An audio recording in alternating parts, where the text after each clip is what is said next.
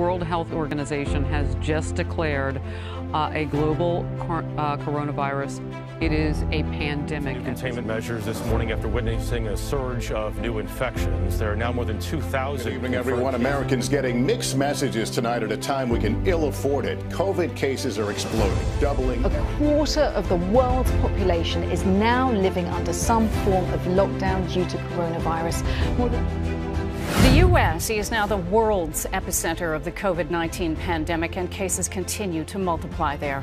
Tonight, North Dakota first responders say they are taking the necessary precautions for a potential coronavirus outbreak. Thank you, Kurt.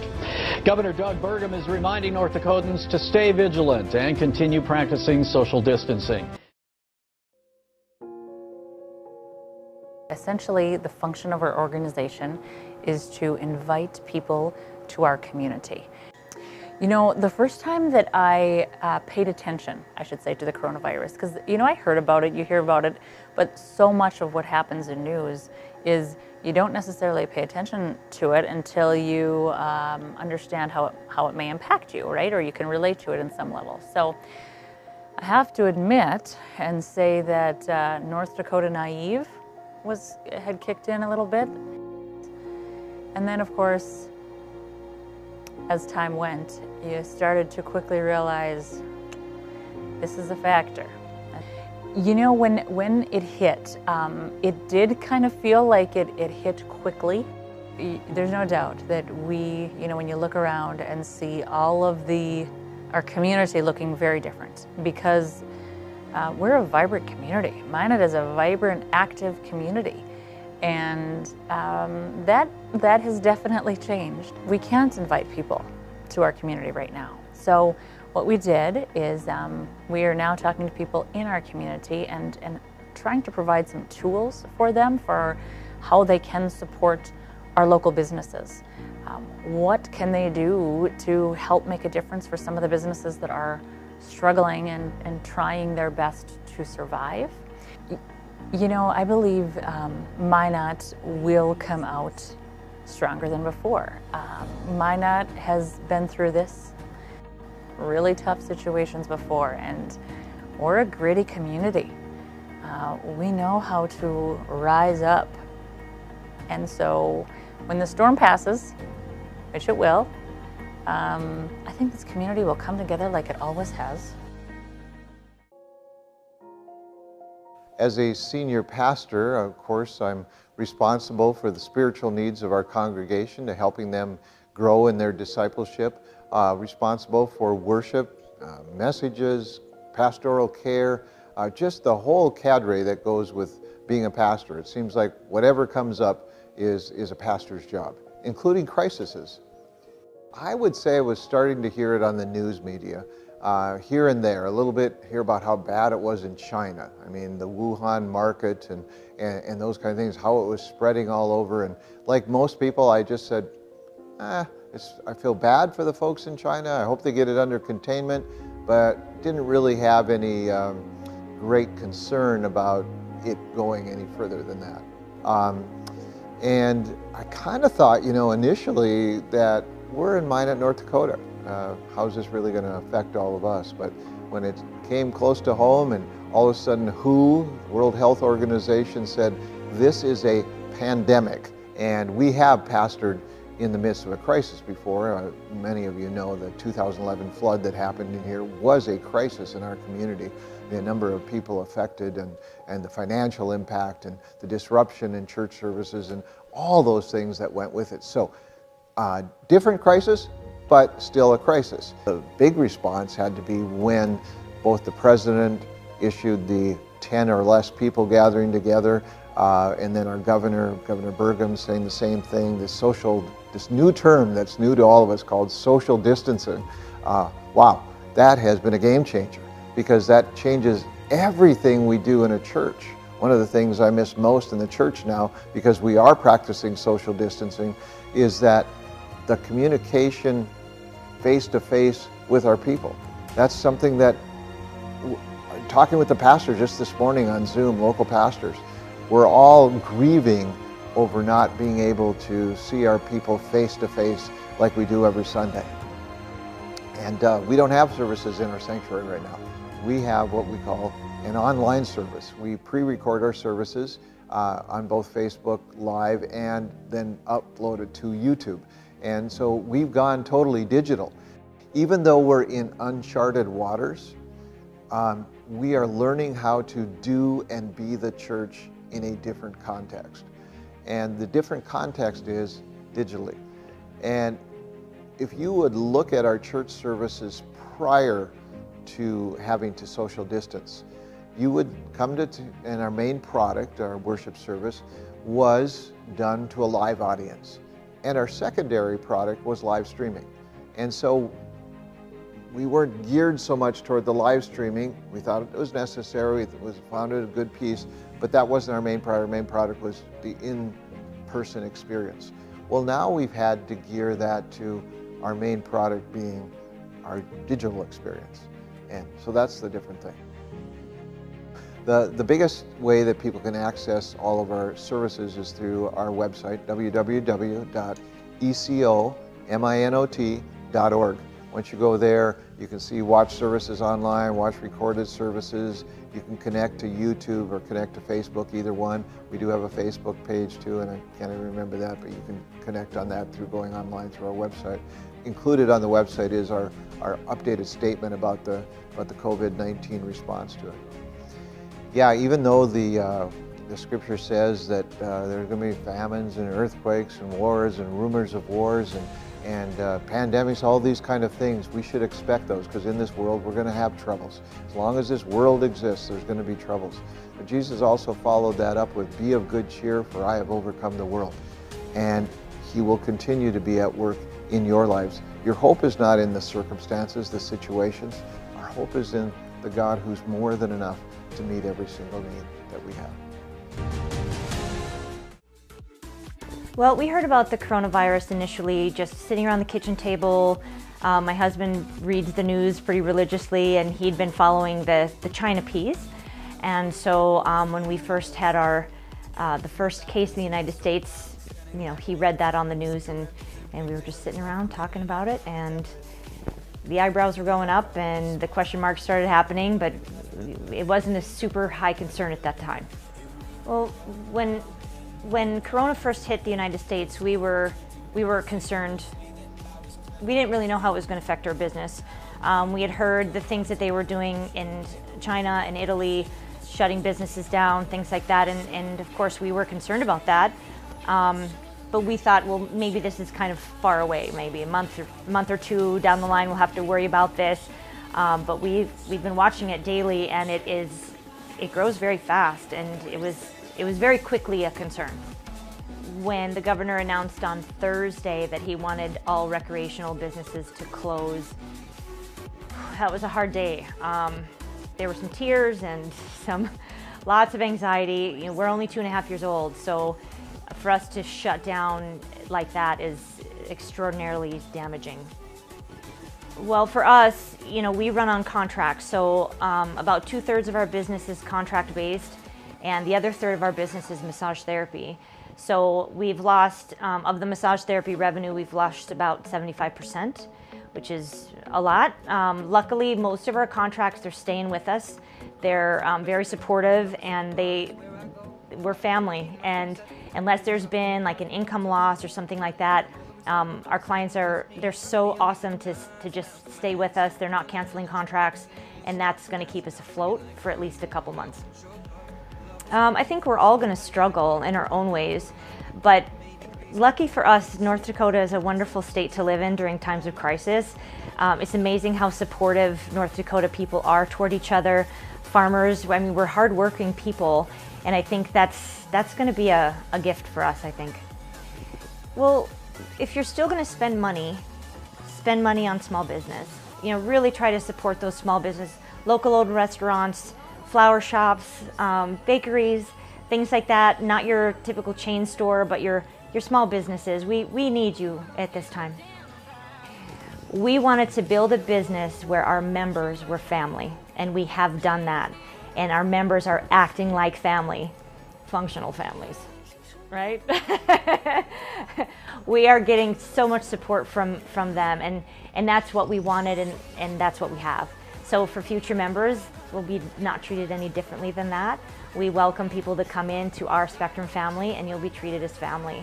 And when this is all over, you know, we're going to make it right with people. We're already giving, you know, in-store credits and things like that for people to come in and shop, and you know, trying to prorate without having everyone at one time, you know, those kinds of things. We'll make it right. We just need to do it in chunks.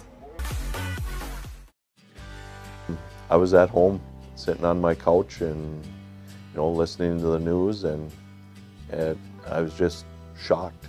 You know, I just thought my world ended, but you know, we're going to pick up pieces and we're going to move forward.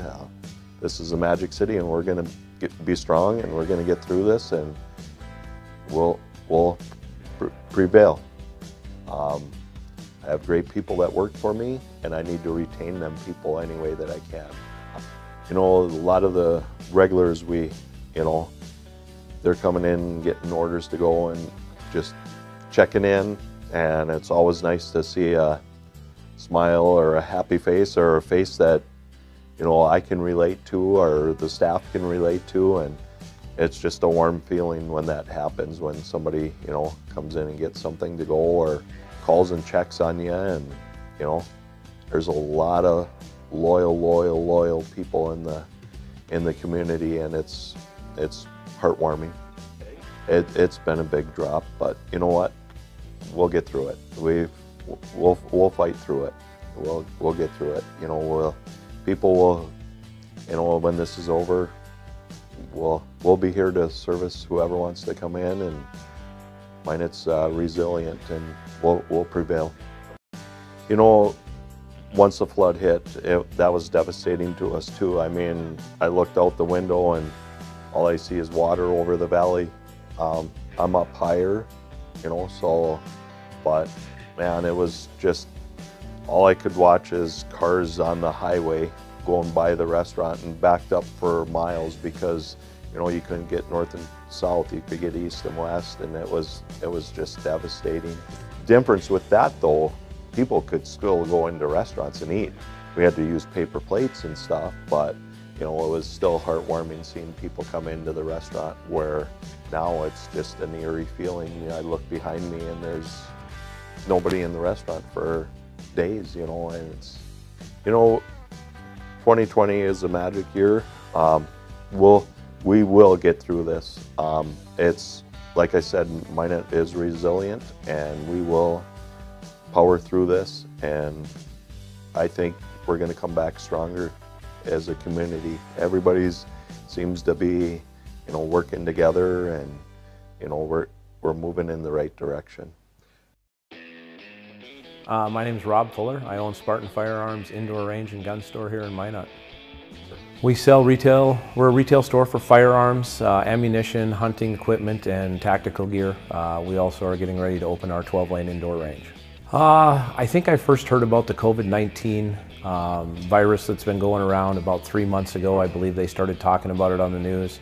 Obviously, we watch a lot of news, being a firearms retailer.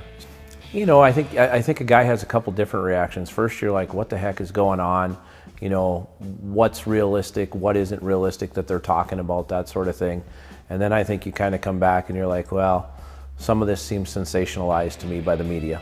You know, as a firearms dealer, you get worried, because obviously my livelihood is my business being open. If they shut everything down and we're unable to be open, it's kind of tough on a business. And then we're seeing that with a lot of other businesses throughout Minot and the state right now. It's been a skyrocket for our business, quite honestly. I mean, as this goes on, and I think the media sensationalizes it more and more, people get scared. You know, we hear we're worried about looting, we're worried about weird things going on, and so they want to be able to protect themselves and their family. Well, what I noticed compared to other areas of the country, I think the bigger areas on the coast, the West Coast, the East Coast, they have this fear, and maybe it's because they're not as well educated to some things as we are around here. I don't see that fear and panic around here. I do see people obviously stocking up a little bit on ammunition, buying a new gun, this or that. We've seen people that have never been firearms owners all of a sudden want to own firearms. And so, I mean, it's, but I think it's different here than it is in the bigger cities. But this is affecting business owners more than it's just affecting everybody. The businesses that aren't open, the people that are losing revenue, you know, some of those businesses aren't going to make it, and the people that work for them are going to lose jobs. And so, I mean, I think personally, I think the governor and the city so far have done okay by not mandating a close down. I know, you know, restaurants and different things are forced to carry out only, but I think they got to get back to normal because it's going to hurt the small business owners around here. The new building hasn't been affected. The new range hasn't been affected at all. We are a little bit concerned here and there that if anybody says shut down, you know, the contractors might not be able to come out and finish their work. But we're also not in the city limits. We're outside in the county, so as of yet, we have no mandates on us whatsoever. Because when you talk to the small business owners, there's a lot of concern, not only for their livelihoods, but for the people that work for them and the other considerations. But hopefully the community rallies around those businesses that are able to stay and carries them all forward. I do watch public television news, and I briefly have it on, and I do know they were mentioning something about Europe and then also China having some major issues. I mean, it went from China and being in a trade war now into being really sick, which didn't make sense to me, and I kind of heard a few things in and out. And the next thing I heard that they were basically in trouble. And I'm like, how is China in trouble? And so I kind of perked up a little bit and listened to it. But I figured, okay, it's over there. I don't know what that's about. I'm not gonna really focus on it because I don't have the time. Put it this way, I'm from Miami originally, so when I found out that Miami was having issues, I didn't doubt that. I mean, they have a huge cruise industry. They also have a lot of travel in and out international. So I figured, okay, any of those major cities is gonna be a major problem. And I lived in New York City too at some point, so that really scared me because I know how close people are in proximity. Miami's a little bit more spread out, so I knew that there's different dynamics happening. But when I thought about where I was located, I mean, if you look at the map, we are so far away from any major border except Canada, but it's all landlocked, that unless there was something coming from Canada down here, I wasn't really highly concerned. It was probably around the time when I started getting emails from the chamber, Minot Chamber, and then also on the PBS stations, they were talking about how cities were starting to close down and restaurants, and I heard when New York closed down, that was a really big concern, because I said if it's gonna happen out there, it's gonna probably move inward. Well, my business model's a little different. I don't usually do delivery, and people have been wanting it for years. And it was a really difficult thing for me to consider because that was really gonna be the only way for me to make business or even keep business going when I found out we had to actually close dine-in. Oh, I would say, gosh, at least 65, 75%. And I think one of the things I realized when this was starting to trickle into us, when we were finally gonna get that call from our governor, that I had to make a quick decision. How could I allocate my employees to be here with what we needed to get done and accomplished, but also how can I make sure everyone's making some money? And so I had to actually physically redo the schedule right away and then make sure that I can get all the information out to customers saying what we can do. Minot has the capability and the potential to really be a leader in North Dakota as a forefront city because we have those aspects where we have people from all over the world that come here. We also have a great university that brings unique attitudes and ideas. So I always say to people, it's not great now, but it's getting better all the time, and I have seen it. It's gonna, you know, swing back like a rubber band. The first thought was to listen to news reports and wondering how the virus was spreading and how the response from our local and state government leaders would affect what we do here at the Children's Music Academy. So when the public schools closed, we also closed to having classes. And then we began to look to find ways to be able to provide our music education to the children and to the families without having them directly in the classroom with us. And so we went to a program called Zoom, and I'm sure a lot of businesses and organizations are using that program. but we've been using that effectively now for a week, teaching classes utilizing the Zoom platform. So moms and dads and boys and girls are in their homes, and our teachers are in the studio teaching to them, providing the music education. I think North Dakotans by and large are a part of an independent and wonderfully resilient people. You'll see as you go along Main Street, you'll see curbside pickup for the small local restaurants. You'll see people who are supporting the local shops. So it is not just a downtown effort, but it is a community effort, because our community recognizes how important these local businesses are to our economy.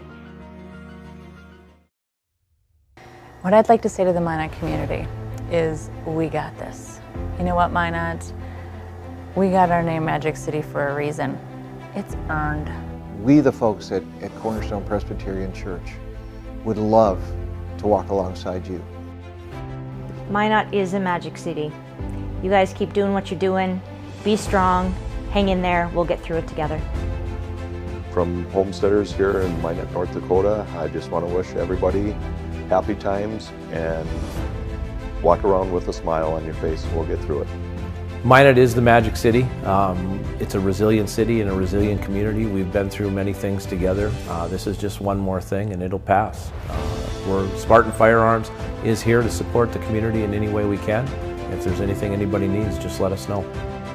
I want to say thank you, Minot, for supporting Magic City Hoagies through this trying time, but I know we're going to get through this, and that's why we're the Magic City. Keep up the good work.